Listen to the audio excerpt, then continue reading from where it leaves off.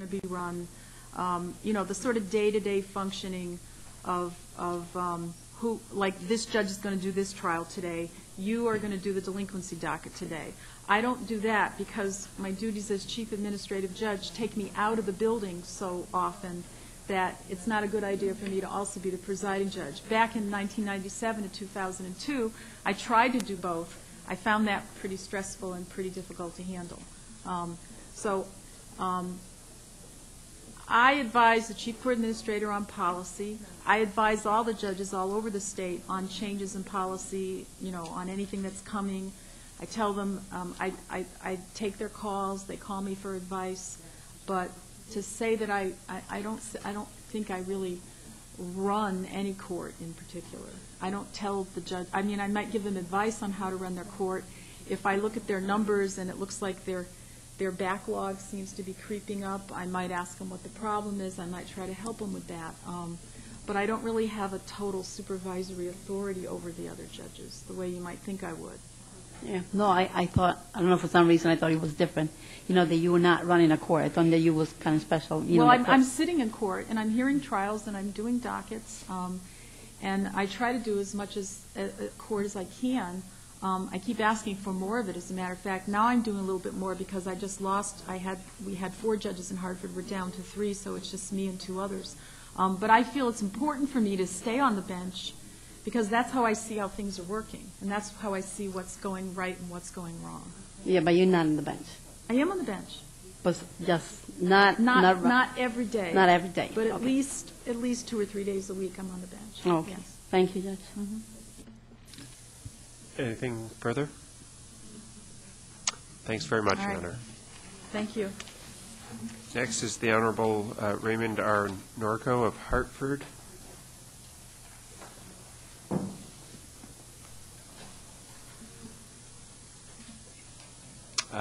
Good afternoon, Your Honor. Good afternoon. Do you swear that the testimony you're about to give is the truth, the whole truth, and nothing but the truth? I do. Please have a seat. Thank you. Thanks for your patience during the long day. Thank you. We'd be happy to have any opening statement. Senator McDonald, Representative Lawler, members of the Judiciary Committee, thank you for giving me this opportunity to testify before you today. I also want to thank the Governor in her wisdom for nominating me for reappointment for the 4th term. Since I've talked to you last, which was approximately 2002, they merged GA-16 into the GA-14 jurisdiction. I spent 1 year in community court before leaving. I sat in Manchester Court for 3 years as the presiding judge, sent to Waterbury's as an arraignment judge for 1 year, sent to Enfield, and spent a couple of months in Enfield, and then was returned to the community court in Hartford. I've been the PJ in community court in Hartford since October of '08. The community court was honored by the U.S. Department of Justice as a mentor court. 3 of us in the United States had been so designated. Our jurisdiction in community court is obviously quality of life crimes. The Senator, as Justice Judge Damiani has indicated, we are the ones that apply the social services to the judicial applications. Last year, the community court caseload increased 33%. We went from approximately 7,500 cases per year to 13,600. Of that 13,600, probably 13,000 of those cases passed under my door. I look forward to any questions from the committee. Thanks very much. One other thing, Senator. Yes, sir. The Chief Justice in her wisdom also appointed me as the co-chair with Judge Bizzuto on the Committee on Self-Representation. We've had a committee of 26, made 23 recommendations. The committee of 26 has been whittled down to 6. We're now implementing the recommendations of the Committee of the Whole. 2 successes we've had in pilot programs, which are somewhat prominent, are the Greeter program down in New Haven and a pilot project in which we took an experienced courthouse employee. He gave her a beautiful blue vest with the Connecticut motto on it, and she basically greeted people at the door. And her first day at so-called work, she had 71 inquiries in which she directed people, which we considered an enormous success, and continue that program in other jurisdictions. The second is we started advice-only days, volunteer attorneys in the city of Hartford at the family court once a week to give an hour and a half of their time to people who have questions about the court process. That has also been very successful thus far. I await your questions. I appreciate that. We're down to about a committee of 6. But I appreciate that. Is that system, I'm sorry, I didn't hear what you called it, the second part of it. The advice-only day, that's a pilot project also. Hartford is the first designation. It's at 90 Washington Street. Most of the self-representative issues center around family law in one form or another. The third element that we're sort of working on very carefully is unbundling in the foreclosure area to allow counsel to basically come in and out under a certain set of circumstances, and also family laws under consideration. The unbundling project is in the distance because the Chief Justice in her wisdom wants us to make sure that the advice-only program works and is documented. What's the unbundling program? That's just a recommendation of the Committee on Self-Representation. One of the recommendations is to unbundle in certain areas to allow counsel to come in. In that way, more people would be able to afford counsel, such as the foreclosure procedure. You would splice that apart and allow counsel to have appearances for certain sections of the foreclosure, rather than holding counsel for the full appearance for the full process, such as the pre-mediation section, the mediation section, or the legal side, which is always going on, why the mediation and the pre-mediation sections are always being addressed. Thank you very much. Thank you. Any questions? Senator Kissel. Thank you very much, Mr. Chairman. It's great to see you, Your Honor. Senator Kissel. You've made a big difference in a lot of different areas, and I congratulate you on the progress between the meeting that we had last year, between the bench and the bar and folks here on the Judiciary Committee. I know that you had spoken at that time regarding efforts regarding pro ses, and it seems like we're making some progress. On the greeter portion, you had indicated that this individual basically gave directions and guidance to 71 folks on the first day of operation. What kind of impact did that have on the rest of the court's workings? The initial pilot project was in New Haven. The chief clerk there, Mr. Sadek, originally was a little skeptical that he could provide an experienced employee that would enjoy that particular process. However, on the first day, to have someone at the door at the actual metal right after that, rather than having the marshals give them somewhat indirect answers, it was very beneficial to have this woman, who was a very experienced judicial employee, give the proper answers, proper directions, and they even went so far as having the files pulled in the courtrooms that they were going. That was allowed, and it facilitated, it was greeted warmly by the public because of the designation of the blazer and that the state cared for this particular issue and was providing some help to them.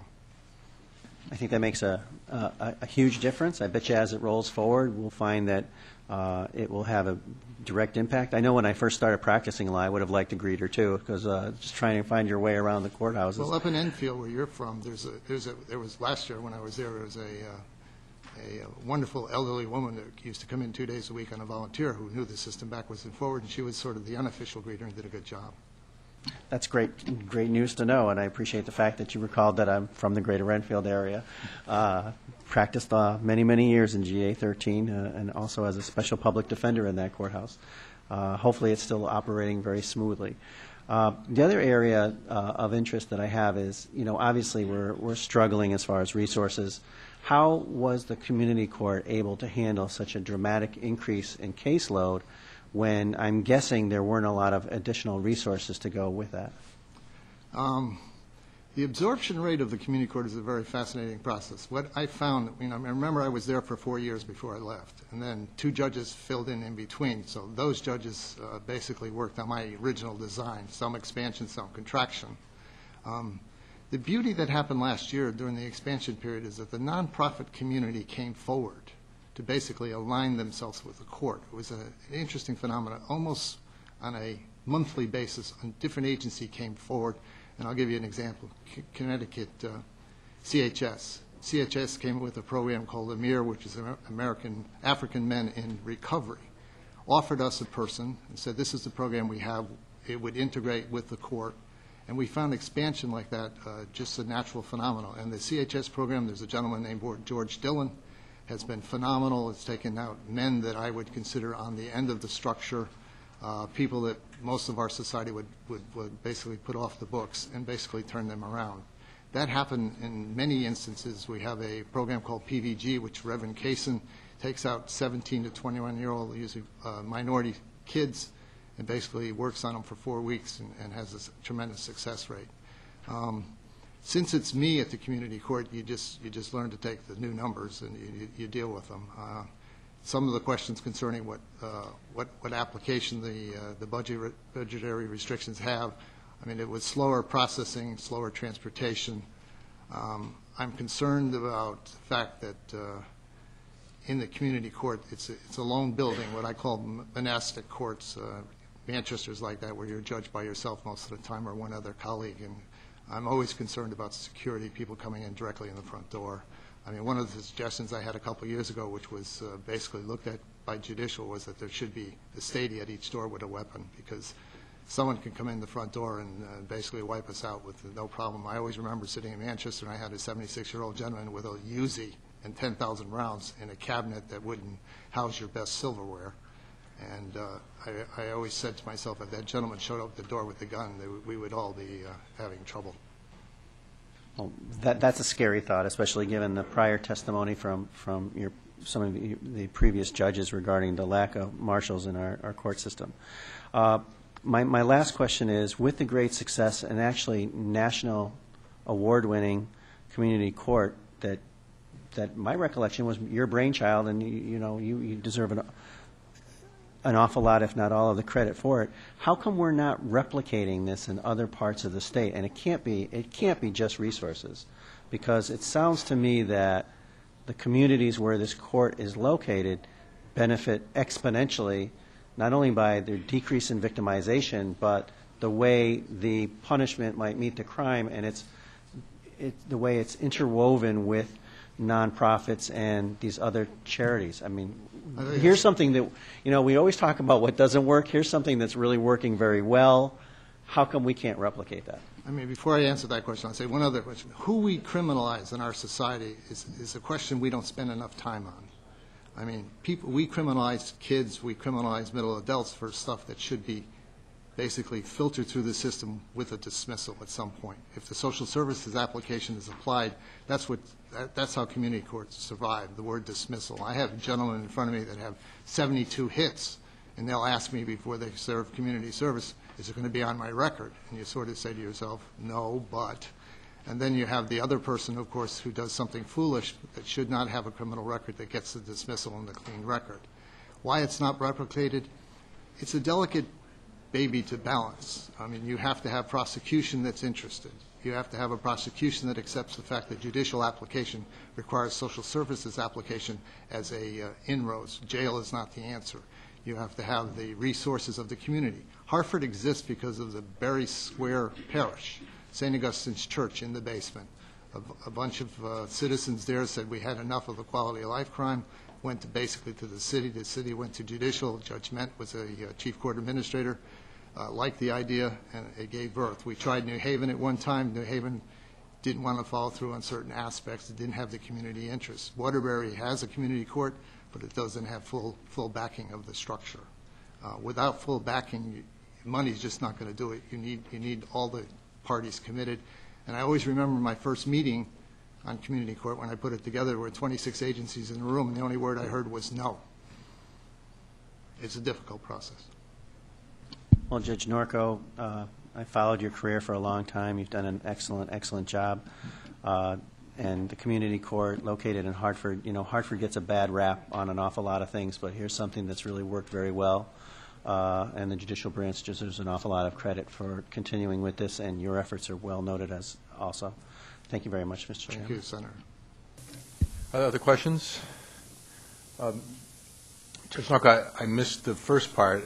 Did someone ask you about resources in the court, yes. et cetera? Like Judge Damiani and the other criminal judges have been here, interpreters, marshals, transportation, all those are, you have to scrounge for them. You have to, and most of the time I have a full-time interpreter. Most of the time I'm sharing my interpreter with the housing court, which is right behind the community court. And is that different from the case, let's say, a couple of years ago? Yes, I had a full-time interpreter with no questions, so you always had someone in the room. The second is the transportation issues with marshals. It slows up. My clients, my jailed clients come from GA 14, so they have to be taken to 14 and then from 14 transferred to community court. That sometimes backs up and slows the system down. I mean, in fairness to judicial, Judge Quinn and Judge Chase have done an excellent job in trying to basically overlay the system for everybody's support, but at some points it slows the structure down completely. And in terms of the sentencing options, I mean, obviously in the community court, you're relying a lot on community-based sanctions in many ways. Not so much the court personnel, but let's say probation, parole, halfway houses, et cetera. Have you noticed any difference there in the last couple of years? Or do you have fewer or more or just the same? Actually, I just had a new public defender. And one thing, she came over from GA-14, and the one observation she made, which was of interest to me, was that we get programs better. I really had no difficulties. If I need a bed, it usually comes within the period of time. What I have is a better panel of nonprofit agencies from the outpatient standpoint that I can use based upon their interaction with the court. I mean, what I'm finding, not to go back to the same point, Senator, is that nonprofits are coming to me and they're looking at the legitimate work of the court, and the legitimate work of community court crosses with their institutional missions. So they volunteer many times to come in to help the court out. For an instance, we lost the Paul and Lisa Foundation grant that was not refunded for monetary reasons, that basically set up programs for prostitutes. When it happened, Charter Oath Help came forward and has basically done an admirable job of filling in where the Paul and Lisa program was before. That's been happening very frequently. That's great. Well, thank you very much. If there's no other questions, thanks again, Your Honor. Oh, I'm sorry. Representative Roldan, I didn't see it. Sorry. Thank you, Mr. Chairman. I have no questions. I just really want to acknowledge and thank the judge for all of his work. I know that it is fairly self-evident based on the testimony that he submitted that this is not just a basic judgeship, but that he is really extremely involved in the community, and we're very grateful to have him in Hartford. Thank you, Mr. Chairman. Thank you, Judge. Thank you. And congratulations again, Judge. Thank you. Thank you, Ted. Next, we have two nominees to be senior judges. First is the Honorable Jonathan J. Kaplan of South Windsor.